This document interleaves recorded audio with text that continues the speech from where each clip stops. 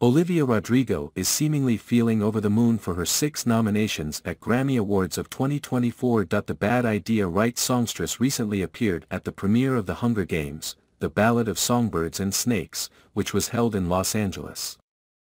At this event, a representative from People asked Olivia Rodrigo about her 6 nominations in the 2024's Grammy Awards. In response to this, the 20-year-old disclosed that she was overjoyed when she came to know about this honor. Olivia exclaimed, "Yeah.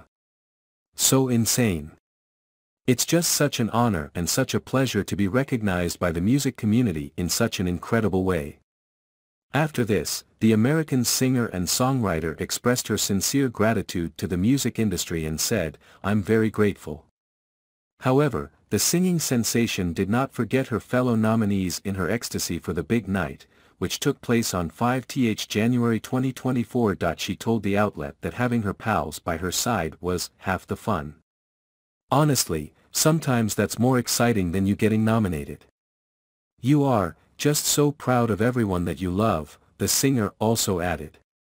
Noah Kahan got nominated for Best New Artist, and we were so excited. I was so excited that he got nominated. He was so excited that I got nominated. So it's just a wonderful sharing of the love, the doting friend concluded.